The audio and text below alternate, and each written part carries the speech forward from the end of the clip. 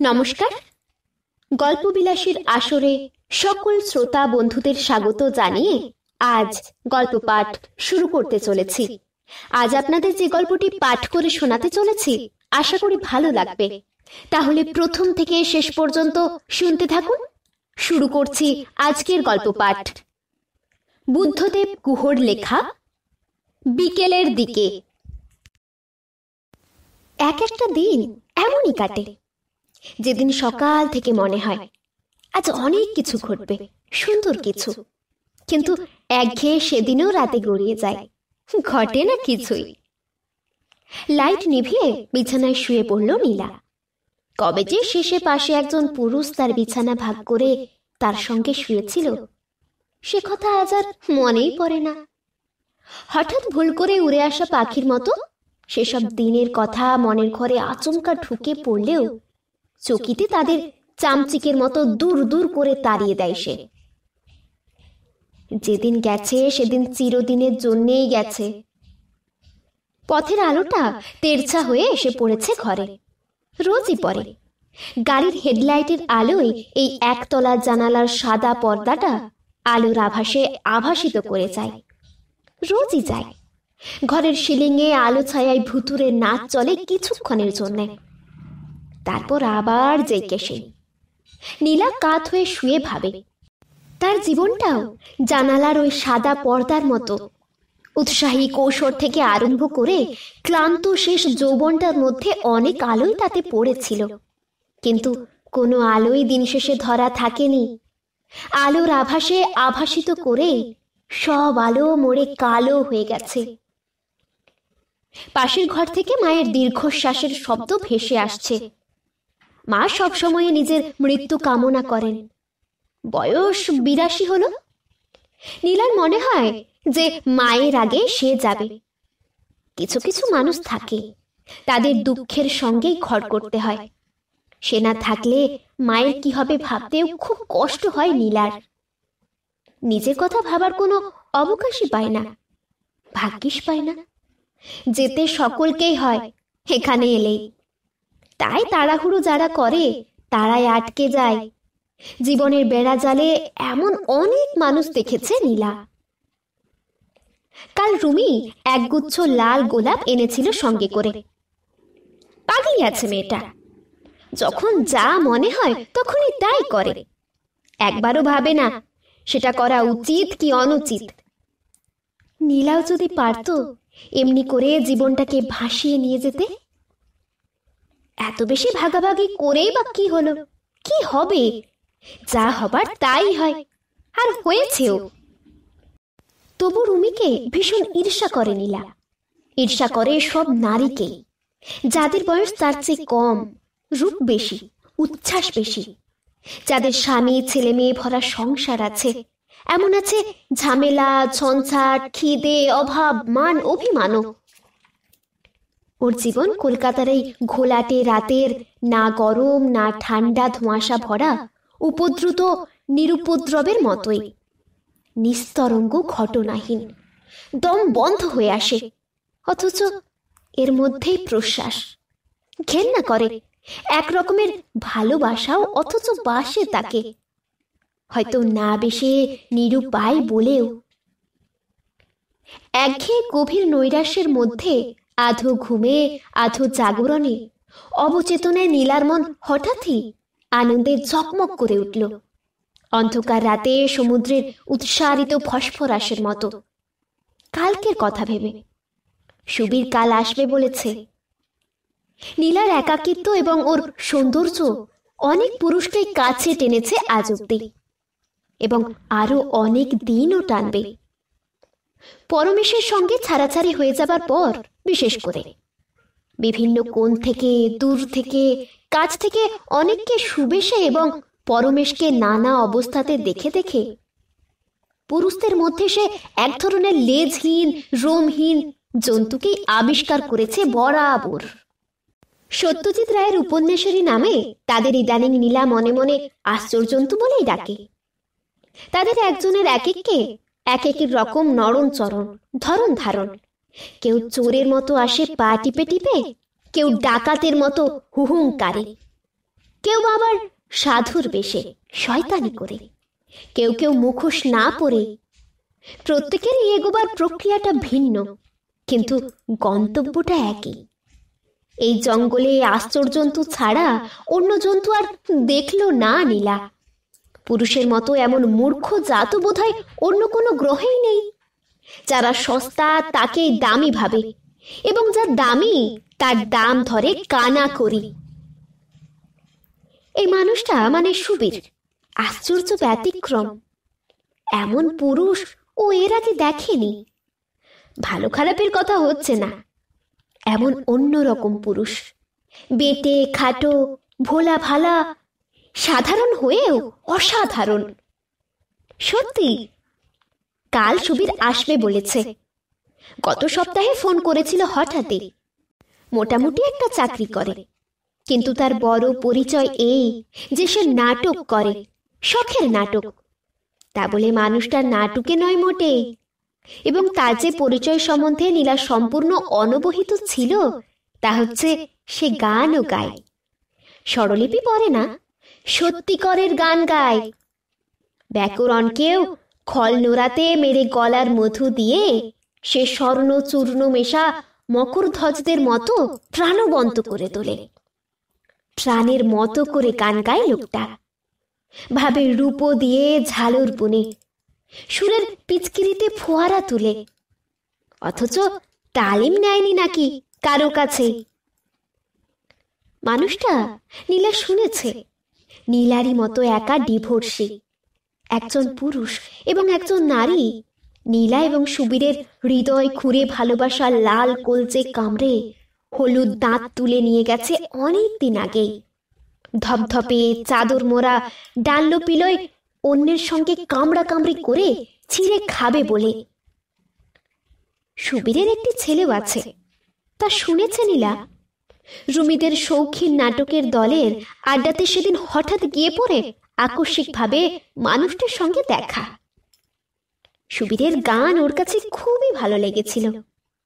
এত অভিভূত ও আপ্লিত বহু বছর কোনো কিছুতেই হয়নি নীলা। কিন্তু মানুষটাকে ভালো বা খারাপ লাগার মতো কিছুই ঘটেনি এখন পর্যন্ত। অবকাশই ছিল না। তবু সে রাতে বাড়ি ফিরে খেতে বসে এবং খাওয়ার পরও সারা রাত লোকটার ভাবনা যে তাকে আচ্ছন্ন করেছিল এ কথা সে অস্বীকার করতে পারেনি। তারপরে গত সপ্তাহের সেই আচমকা ফোন। তখন স্কুলের খাতা দেখছিল নীলা, স্তূপীকৃত খাতা। বাজারে যখন নতুন ফুলকপি আর ধনেপাতা বাতাসে যখন শীতের প্রথম মিষ্টি তিতিরের আমেজে রুক্ষ হাওয়ায় ঝরা পাতারা যখন পিচের রাস্তা সরসরিয়ে ঝাঁট দিয়ে যায় বিনি মাইনের ধাঙ্গরদের মতো, ঠিক তখনই প্রতি বছর ডাঁই করা পরীক্ষার খাতা নিয়ে বসতে হয় ওকে। মেয়েগুলোর ভবিষ্যৎ, তাদের উজ্জ্বল চিকন চোখগুলি, তাদের বাবা মায়েদের উৎকণ্ঠার আশা, দুর্ভাবনা এবং হতাশা মাখা মুখ সমস্তই সাদা মাটা কাগজের সুতো বাঁধা খাতাগুলির মধ্যে শিলমোহরাঙ্কিত হয়ে যায়। সন্তানদের ভবিষ্যৎ নিয়ে কত না ভাবনা বাবা মায়ের। নীলা তার নুদ্র শয্যাশায়ী জরাগ্রস্ত মায়ের দিকে চেয়ে ভাবে তার মাও বোধহয় একদিন স্বপ্ন দেখেছিল তাকে নিয়ে, তার ভালো চেয়েছিল ওই ঐকান্তিকতায়। কিন্তু কি হলো? স্বপ্ন স্বপ্নই। ছেলে মেয়ে নিয়ে স্বপ্ন থাকে বাবা মায়ের বুকের মধ্যে ধুকপুকুনিতে আর চোখের নিচের কালিতে। কিন্তু জীবন বয়ে যায় জীবনেরই মতো। স্বপ্নের সঙ্গে কোনো মিল নেই জীবনের। জীবন ন্যাংটা এবং বাস্তব। কাল সুবীর আসবে বলেছে। সত্যিই আসবে। আশ্চর্য এক পাগলের মতো কথা বলে মানুষটা। বয়সে সে তার সমবয়সী হবে। ফোন করে বলেছিল, নীলা আছেন? একেবারে দ্বিধা ছিল না গলাতে, বরং আত্মবিশ্বাস ছিল। কথা বলছি। চিনতে পারছেন? আমার নাম সুবীর, সুবীর বসু, সেই যে গান গেয়েছিলাম। হ্যাঁ, মনে আছে। ও বলেছিল, গলায় যথেষ্ট সচেষ্ট উদাসীনতা এনে। সে ভালো করে জানে আধে খোলা গায়ে পরা পুরুষদের কি করে দূরে রাখতে হয়। কিন্তু কানের কাছে কোনো অদৃশ্য ভ্রমর যেন গেয়ে উঠেছিল। আমি যে গান গেয়েছিলাম, মনে রেখো শুকনো পাতা ঝরার বেলায়, মনে রেখো তোমাদের এই হাসি খেলায়। আশ্চর্য, এখনো এমন। অনেক দিন শখের নাটক করেছি, আর নাটকের শখ নেই, আমার ভয় ধরে গেছে। এ কথা সুবীর বলেছিল। ভয় কিসের? নীলা শুধিয়েছিল হেসে, ব্যাপারটাকে খুব লঘু করে। কারণ সুবীরের গলার স্বরের রকমটাকে নীলা ভয় করেছিল। এসব পুরুষ বড় বেহিসেবি, পাতা চাপা ঝড় থাকে এদের মধ্যে, বড় ছোঁয়াচে ঈশ্বর। নীলার ভয় করেছিল ভীষণ, ওই ভয়ের কথা শুনে। ভয়? না না, অন্য কিছু নয়, ভয় আমাকে, নিজেকে। আমাকে ছাড়া এই জীবনে ভয় আমি আর কাউকেই পাই না। জানেন, আমি বোধহয় অনেক বছর পরে প্রেমে পড়েছি আবার। সুবীর দুম করে বলেছিল আমি একেবারেই জাতা। নীলা আরো জোরে জোরে হেসে ব্যাপারটাকে আরো লঘু করতে চাইল। বলল, ভালো তো, কিন্তু কার প্রেমে পড়লেন? আপনিও জানেন না? ভেবেছিলাম আপনি অন্তত জানবেন। Of all persons, at least you. ওর বুকের মধ্যেটা ধকধক করে উঠেছিল, গলা শুকিয়ে এসেছিল। বলেছিল, বারে, আমি কি করে জানবো? জানেন না তাহলে? বাহ, আমি কি করে জানবো? যাক, বলুন কি করছিলেন? ওই স্কুলের খাতা দেখছিলাম, আর কি করব? অ্যানুয়াল পরীক্ষা তো সব শেষ হলো। তা সবাইকে পাশ করাচ্ছেন তো? মানে, সবাই কি পাশ করে? কেউ কেউ তো ফেল করবেই। দিন না সবাইকে পাশ করিয়ে, প্লিজ, ফর আ চেঞ্জ। দিয়েই দেখুন না কি হয়, দেখবেন আপনার কি ভালো হয়। নীলা ভাবল, কোনো খারাপ ছাত্রীর হয়ে মুশাবিদা করছেন বোধহয় ভদ্রলোক। কিন্তু মুখে বলল, আপনি খুবই ছেলে মানুষ আছেন। ভাগ্যিস আছি, আসলে কিন্তু নেই। থাকতে পারলে খুশি হতাম, তবে নারী মাত্রই কিন্তু যে পুরুষকে সে ভালোবাসে, তাকে ছেলে মানুষই ভাবে সব সময়। রবি ঠাকুর কোথায় যেন লিখেছিলেন। তাই বুঝি? তারপর একটু বিদ্রুপের সঙ্গে বলেছিল, ভালোবাসা ততই সহজ। একবার দেখা হলে, একবার ফোন পেলেই বুঝি কেউ কাউকে ভালোবাসে? কলেজের মেয়েরা হয়তো পারে, কিন্তু এই বয়সে এসেও? তা এমন কথা তো বলছি না। আমিও জানি ভালোবাসার একটা সময় থাকে, মোরগ খোলা আইসক্রিমেরই মতো। একটা সময়ের মধ্যে চেটে পুটে না খেলে টাঁজলা বেয়ে গলে পড়েই যায় ধুলো মলিন পথে। না না, সে কথা বলিনি আমি। বাহ, আপনার ভাবনাতে বেশ নতুনত্ব আছে তো, ভাবনা পেশ করবার রকমটাতেও।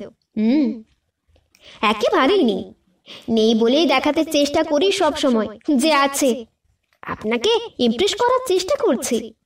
কিন্তু আপনার ভালো লাগে না কেউ ভালোবাসলে? নিশ্চয়ই লাগে। মানে লাগতো, যদি কেউ সত্যি সত্যি বাসে। তবে আমি তো এখন অন্ধকার অতীতেই বাস করি। এখানে ভবিষ্যতের আলোর আশা একেবারেই বারণ, ছিটে ফোটাও নয়। তাই ভালোবাসার কোনো ভবিষ্যৎ নেই আমার বাকি জীবনে। জিড্ডু কৃষ্ণমূর্তি পড়েছেন? না পড়লে আপনাকে কয়েকটি বই পাঠিয়ে দেব। অতীতে অথবা ভবিষ্যতে একটুও বাঁচবেন না। একটি মিনিটও না বাঁচলে বর্তমানেই বাঁচুন। এই মুহূর্তে, মুহূর্ত থেকে মুহূর্তে। আমাদের এই একটাই জীবন নীলা, মাত্র একটা। দ্রুত ফুরিয়ে আসছে তা। দারুণভাবে বাঁচুন, দারুণভাবে। নীলা বিছানা ছেড়ে উঠে বাথরুমে গেল। চোখে মুখে ঘাড়ে জল দিল, পায়ের পাতা কনুই সব ধুলো। হঠাৎ তার মুখের ছবি ফুটল বাথরুমের আয়নায়। এখনো যথেষ্ট সুন্দরী সে। আয়না তাকে বলল, এ কথা বলেছে তাকে অনেক পুরুষেরই চোখের আয়নাও সিন্ড্রেলার আয়নারই মতো। তবু গভীর রাতের গভীরতর আয়নাও সে কথা বলল জেনে খুশি হলো নীলা। শরীরে হঠাৎই অনেক বছর বাদে দারুণ এক অস্বস্তি বোধ করল। লজ্জাও পেল, খুশিও হলো। বুঝলো বুড়ি হতে ওর এখনো অনেক দেরি। তারপরে হঠাৎ ভয় পেল খুব। ঘরে গিয়ে শুলো, ঘুমিয়ে পড়ল এক সময়, নিজের অজানিতে সুবীরের কথা ভাবতে ভাবতে। সুবীর কাল আসবে বলেছে। নীলা সকাল হতেই ভাবতে বসলো কোন শাড়িটা সে পরবে, যেন পার্ট 1-এর সেই মেয়েটি। দানির মাকে বাজার পাঠিয়ে দিয়ে পান আনতে দিল, মাছ নয়, আর বলল বিকেলে কড়াইশুটির কচুরি করবে আর আলুর টক ঝাল দম। দুপুরে একটু ঘুমিয়েও নিল নীলা, বিউটি স্লিপ। বসবার ঘর নিজে হাতে গুছলো, ফুলদানিতে নতুন করে ফুল সাজালো, লাল গোলাপ, অ্যাস্ট্রেটা ধুলো। সুবীর ঘন ঘন সিগারেট খায়। নীলার মার কাশিটা খুব বেড়েছে। আজ বোধহয় অমাবস্যা অথবা পূর্ণিমা। পূর্ণিমা হলে খুশি হয় নীলা। আজকে রাত পূর্ণিমারই হওয়ার কথা। মা কাস্তে কাস্তে গলা ভাঙলেন, বুকের মধ্যে ঘর ঘর শব্দ। বললেন, নীলু, মতি ডাক্তারকে খবর দিবি না একবার? নৈব্যক্তিক গলায় ও বলল, কাল। উফ, বড় কষ্ট রে নীলু, আজ কেন নয় মা? ও চুপ করেই রইল। ওদের বিয়ে ভেঙে গেছে অনেক বছর। খোকন চাকরি নিয়ে দিল্লিতে যাওয়ার পর থেকে মাকে নিয়ে নীলা আছে একাই। মায়ের কষ্ট আর শেষ নেই। কাঁকর ভরা চালের কষ্ট, ভালো খেজুর পাটালি না পাওয়ার কষ্ট, ছেলে কাছে না থাকার কষ্ট, কফের কষ্ট, পিত্তর কষ্ট, গাঁটের বাতের কষ্ট। কিন্তু নীলার কোনো কষ্টর কথাই মা কখনো জানেননি, জানতেও চাননি। বুড়ো হলে বেশিরভাগ মানুষই বড় স্বার্থপর হয়ে যায়। নীলার যে কত রকম কষ্ট। নিজের জীবিকা নিজে নির্বাহ করে। যে পুরুষী নারী কলকাতার মতো হৃদয়হীন শহরে বেঁচে থাকে, তার ভিতর আর বাইরের কষ্টের কথা একমাত্র সমব্যথীরাই জানেন। নীলার চোয়াল শক্ত হয়ে এলো। মা বললেন, যা না নীলু, আজই একবার যা না, মতি ডাক্তারকে খবর দিয়ায়, ফোনও নেই ছাই। আজ নয় মা, দৃঢ় গলায় বলল। আজ আমার কাজ আছে, কাল সকালে যাব। ও, মা বললেন। ঘড়িতে 4:30 বাজার আগেই নীলা অনেকক্ষণ ধরে গা ধুয়ে একটি হলুদ কালো কটকি শাড়ি পরে নিল। শাড়ি পরবার আগে অনেকক্ষণ ধরে মুখ পরিষ্কার করল। পরমেশের সঙ্গে দেখা করতে যাওয়ার আগে যেমন করত। ওর বয়স এই সন্ধ্যায় 20 বছর কমে গেছে। গুনগুন করে গান গেয়ে উঠল আজ নীলা। ও যে গান কোনোদিনও জানতো না, তা ভেবে নিজেই অবাক হয়ে গেল। অনভ্যস্ত কানে গান শুনে মা বললেন, কি বলছিস, কি বলছিস?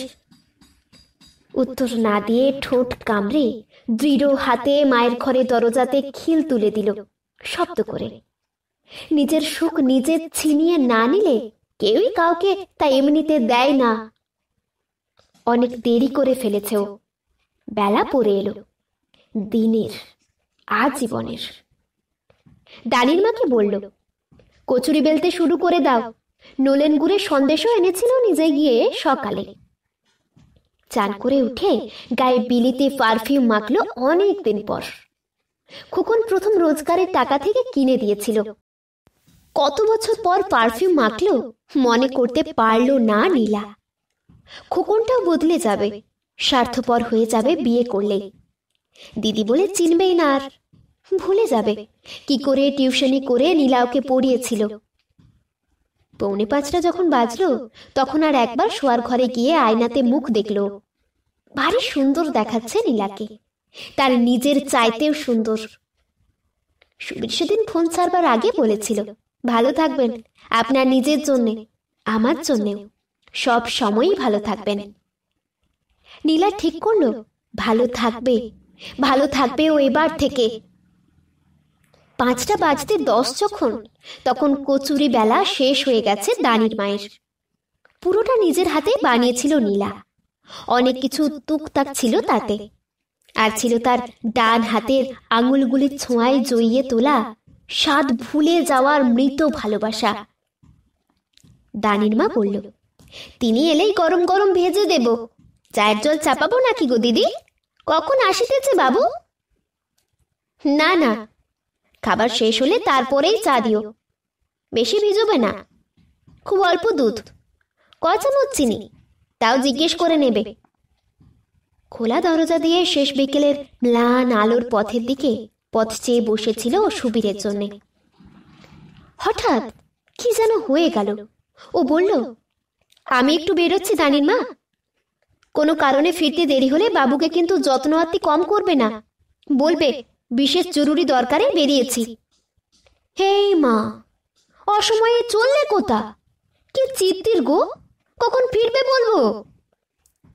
জানি না, আসছি আমি বলেই দরজা খুলে পথে বেরিয়ে রিক্সা নিল নীলা। চেনা রিক্সাওয়ালা বলল, কাহা? কথা না বলে আঙুল তুলে বড় রাস্তা দেখালো। রিক্সাওয়ালা একটু অবাক হলো, কিন্তু চলতে লাগলো টুং টুং করে। ছুটির সন্ধে, পথে ভিড়। অনেকেই মুখ তুলে সুন্দর করে মাজা সুন্দরী নীলাকে দেখতে লাগলো। কিছু দূরে গিয়ে রিক্সাওয়ালা আবার বলল, কাহা মাইজি?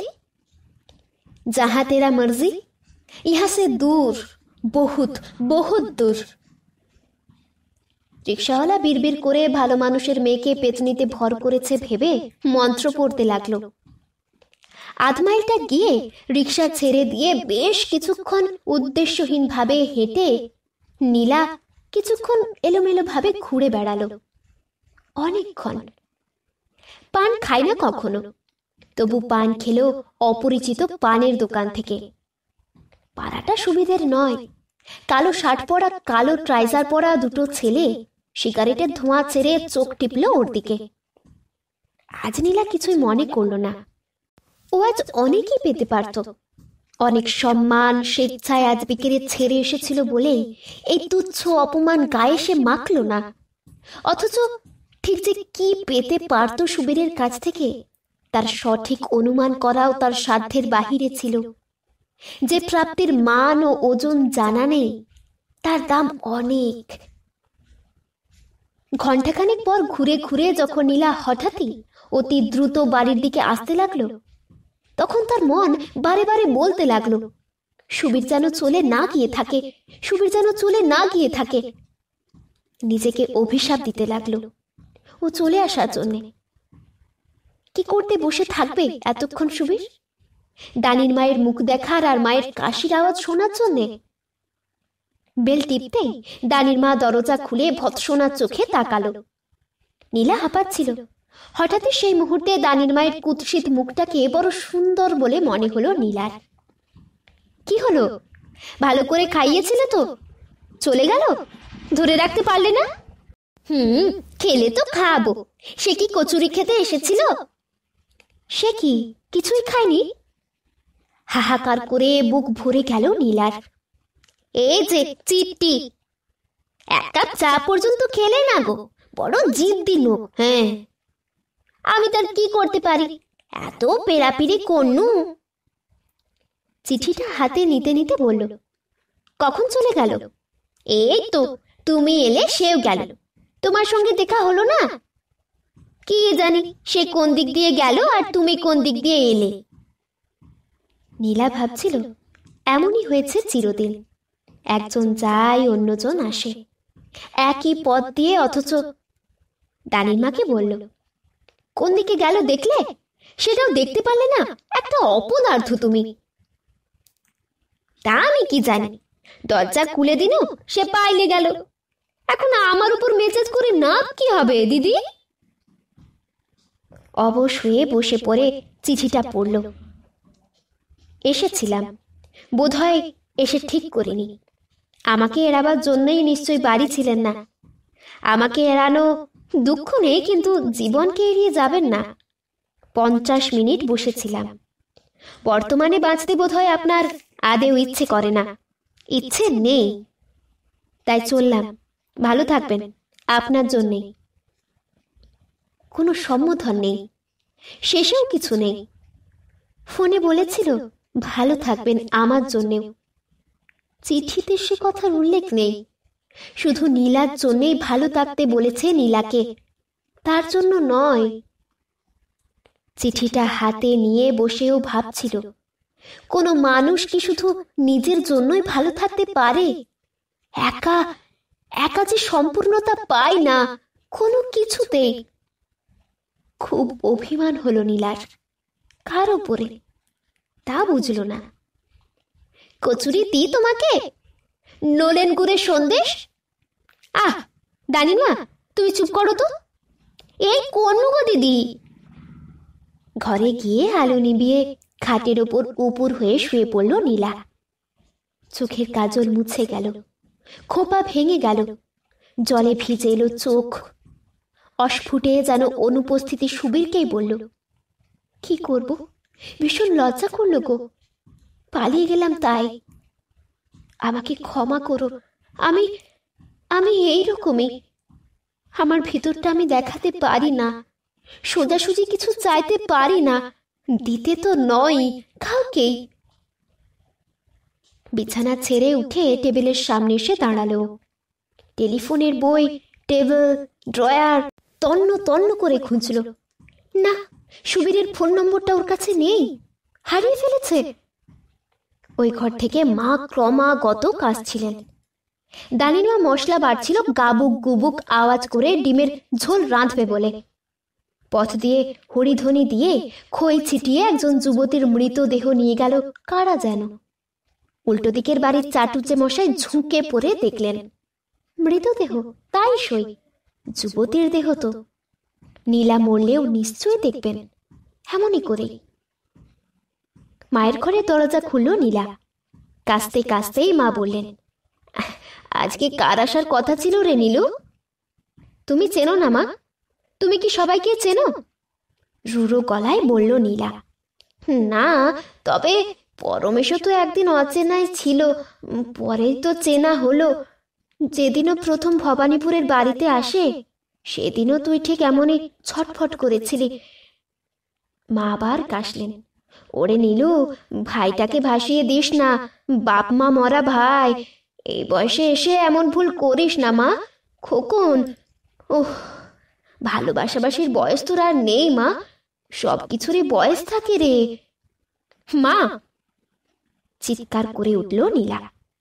চেঁচাস না, চেঁচাস না, এসব সময়েরই লীলা।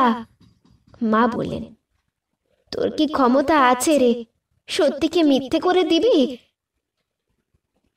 আবারও অন্ধকার ঘরে ফিরে এলো। গলার কাছে দলা পাকিয়ে এলো।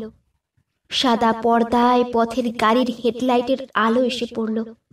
রোজই পরে, বাঁধা পড়ল না, প্রতিফলিত প্রসারিত হয়ে মিলিয়ে গেল কালোর ঢাল তরোয়াল নিয়ে সাদা শিলিংয়ে সামান্য কিছুক্ষণ যুদ্ধ যুদ্ধ খেলে। নীলা নিরুচ্চারে বলল, কি করব, ভীষণ ভীষণ লজ্জা করলো যে। ছি, এই বয়সে এত দূর এসে। আচ্ছা, তুমিও কি বর্তমানের হতে পারলে না? সকালে ছিলে ভবিষ্যতের, বিকেলে অতীতের হয়ে গেলে তুমিও। বাইরের শাড়ি ছেড়ে বাড়ির শাড়ি পরে এলো নীলা, যেন কোনো ছাত্রী ওর। দাদির মা খাবার দিতে দিতে আর চোখে তাকাচ্ছিল ওর দিকে। ওর সুন্দরী চিকন নাগিনী যে পুরনো খোলসের মধ্যে বাসা বেঁধেছিল, এ কথা এত বছরে একেবারে জন্যেও দানির মায়ের পোড়ো খাওয়া অভিজ্ঞ চোখেও ধরা পড়েনি। বাহ, নীলা বলল, খুব সুন্দর রেঁধেছ তো ডালটা আজকে, দারুণ। কথা না বলে দানির মা এক দৃষ্টি চেয়ে রইল নীলার মুখে, অবাক হয়ে। অশিক্ষিত কিন্তু বুদ্ধিমতী দানির মা ভাবছিল, একটি নতুন মানুষের এক ঝলকের হঠাৎ আশায় এই ছোট্ট বাসা, নীলার বুকে পাথর চাপা ভালোবাসা, সব কেমন অবাক ভাবে চমকে তুলে বদলে গেল। এই বিকেলে মনের মধ্যে উথাল পাথাল কথার বোবা সমুদ্র, মুখে শুধুই সুতি খাল। বিদ্যের শিক্ষার অভাব যে দানের মায়ের। নীলার হাসি মুখের দিকে চেয়ে সে খুব খুশি হলো। কতদিন হাসে না মেয়েটা। ফোকলা দাঁতে ফিচিক করে হেসে বলল, ডালে স্বাদ হবে নি, হিং ফোড়ন দিয়ে কত ভালোবেসে রেঁধেছে যে। নীলা ওর মুখের দিকে তাকালো, মুখে কিছুই বলল না, মনে মনে বলল, জানো দানের মা, হিংটা কিছুই নয়, আসল কথা। ঠিক আছে, আজকের দিনটা না হয় আঁচলা গলে অতীতের জলে গিয়ে পড়লই, কিন্তু রাতও তো পোহাবেই। কাল পরশু আগামী রবিবার। এবার অতীতকে পায়ে মারিয়ে ভবিষ্যৎকে টেনে নামিয়ে বর্তমানে জয়রথে উঠে বসবে নীলা। সুবীর যদি সে রথে উঠে তো উঠল, নইলে অন্য কেউ উঠবে। অনেক বিলম্বিত এই জয়যাত্রা তা বলে থেমে থাকবে না। বর্তমানেই বাঁচবে নীলা, দারুণ ভাবে বাঁচবে, দারুণ ভাবে। এতক্ষণ শুনছিলেন বুদ্ধদেব গুহর লেখা বিকেলের দিকে গল্পটি। এই গল্পটি আপনাদের কেমন লাগলো তা আমাকে অবশ্যই কমেন্টের মাধ্যমে জানিয়ে দেবেন। যদি ভালো লাগে তাহলে লাইক এবং সাবস্ক্রাইব করে আমাদের পাশে অবশ্যই থাকবেন। আবার দেখা হবে পরের কোনো একটি গল্প নিয়ে। ততক্ষণ আপনারা ভালো থাকবেন, সুস্থ থাকবেন, সাবধানে থাকবেন। নমস্কার।